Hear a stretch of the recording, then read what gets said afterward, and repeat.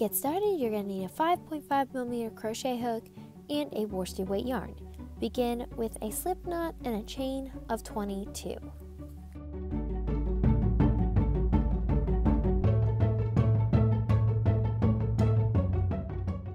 To begin your first row, start in the third chain from the hook and make a double crochet.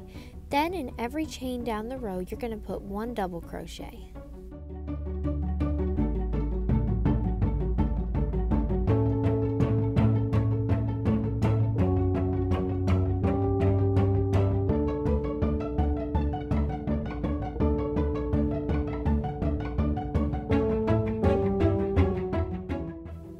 To begin your next row, chain 2 and turn your work. Beginning in that very first stitch, you're going to make a double crochet, and you're going to make a double crochet in the next stitch after that. And then after you finish making your 2 double crochets, in the next stitch, you're going to make 1 front post double crochet, and that's your row repeat. So you're going to make 2 double crochets, then 1 front post double crochet until you get to the end of your row.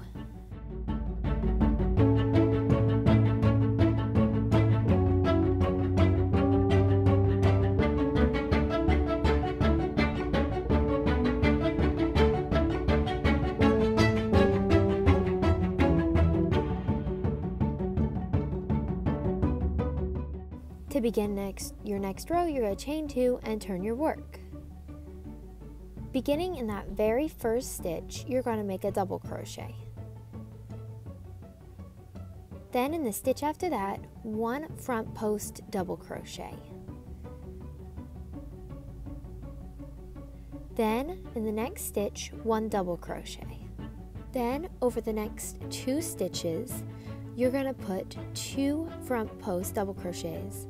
So 1 front post double crochet over the next stitch and then 1 over the stitch after that. Then here's your row repeat. You're going to make 1 double crochet in the stitch after your front post double crochets, then 2 front post double crochets. Repeat that till you have 3 stitches left.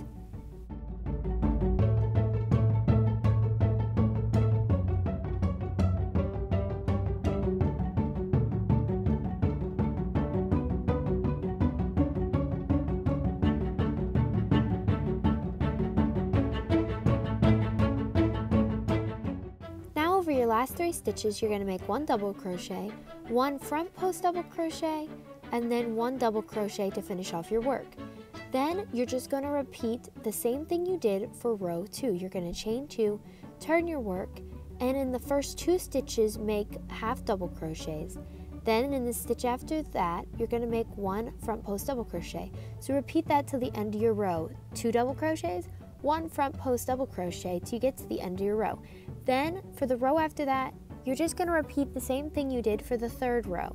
You're going to put 1 double crochet in the first stitch, 1 front post double crochet, 1 double crochet, 2 front post double crochets, 1 double crochet till the end of your row.